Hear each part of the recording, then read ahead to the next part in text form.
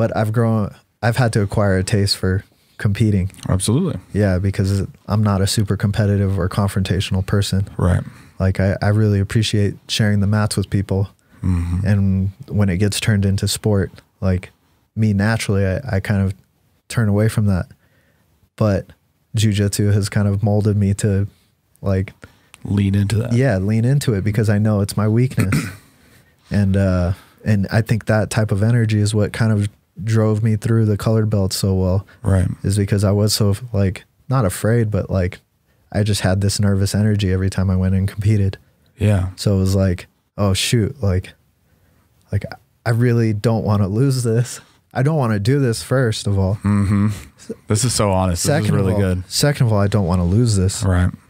So I would go with this like crazy, like inner ape strength within to just beat these blue, purple, and brown belts. Yeah, to be out tough. To show how tough you are. And then at black belt, I was like, okay, I'm not going to be able to keep this up. I need to actually, appreciate this. What do you mean? Like I need to find myself as a fighter and a competitor. And I always say fight because I don't even see it as a fight. I have to force myself to see it as a fight. Yeah.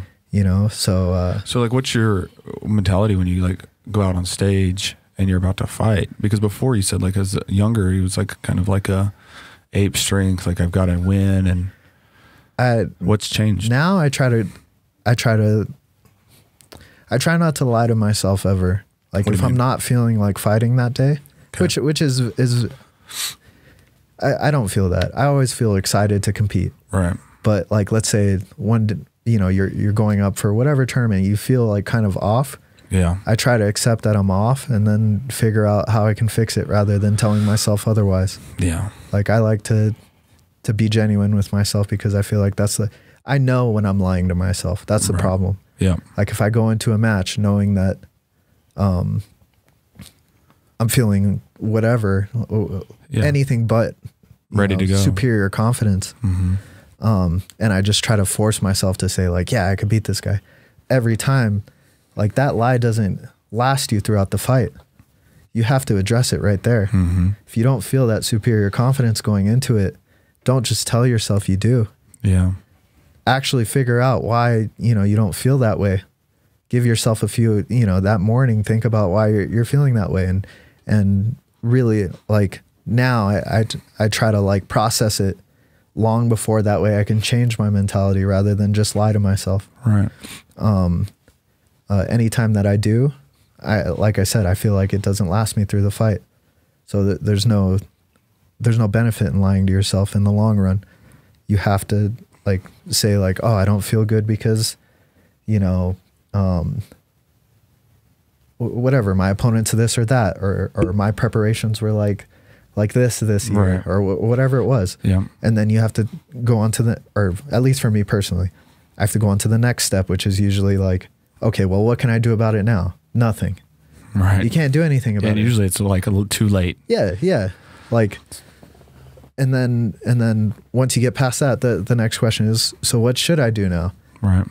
Well, I should accept that this is this and I am who I am and I can still beat this guy. Oh, I can still beat this guy.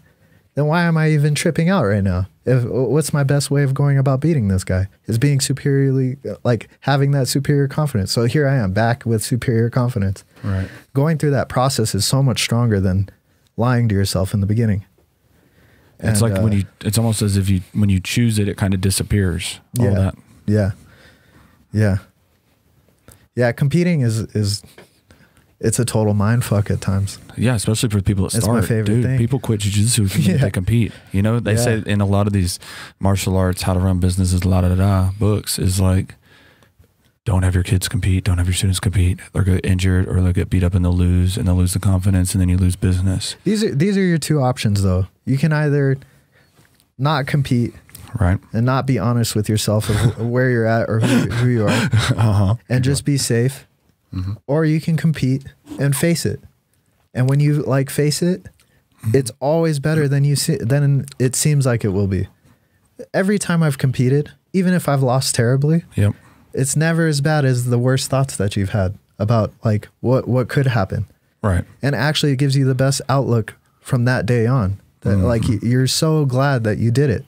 So why would you ignore that? You know, like I think about that, about training every day too. Like training, if you wake up and you're like, oh, like today's not the day. Right. Today's not the day to go into the gym. My shoulder, my back, whatever it is, or, you know, I've got this going on or that going on. Right. If you go into the gym and you bow out at the end of class, ask yourself again if you should have went in. You're going to say yes. You're glad that you went in every time. Single Dude, it time. never fails. Every single time. Every time. So if you just think about that before you go into class, like, yeah, I'm saying it's not the day today, but I bet you if I went in and then I asked myself after the class if I should have went in, I would have said yes. Yep.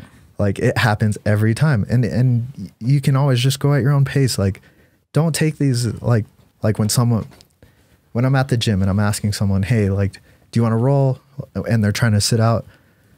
They almost always say yes. Like even though they chose to rest, if I just say, hey, do you want to roll with that guy? He's resting this round too. They almost always say yes. Yeah. And then after the round, I look at them and I could tell they're happy that they're proud of themselves. Round. Yeah. Yeah. It's never as bad as it seems. Competition's the same way. Like it's, if you do jujitsu and you're afraid of the competition, I'm telling you right now, you shouldn't be. It's the truth is not that bad. Just face it and go out there and do your thing. Yeah, lean into it. Lean into it. Lean into it. I always say to my students, jiu-jitsu is like life. So like how you are in the gym and how you handle jiu-jitsu is how you handle your life. So if shit gets hard, do you shy away from it? Yeah. Do you stop going for your dreams? Do you give up on yourself? Right? Yeah.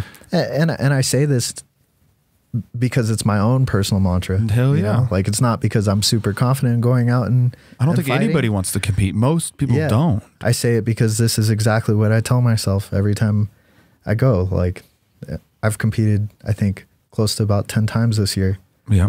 And I guarantee you it definitely gets easier the more I do it. Yeah. But I still have to say the same things to myself to, you know, get out there. Yeah. If not, it's too easy. Yeah. It's like, well, I'll catch the next. There's people that are definitely blood hungry out there and just don't care. Yeah. Like they'll go out there and fight no matter what.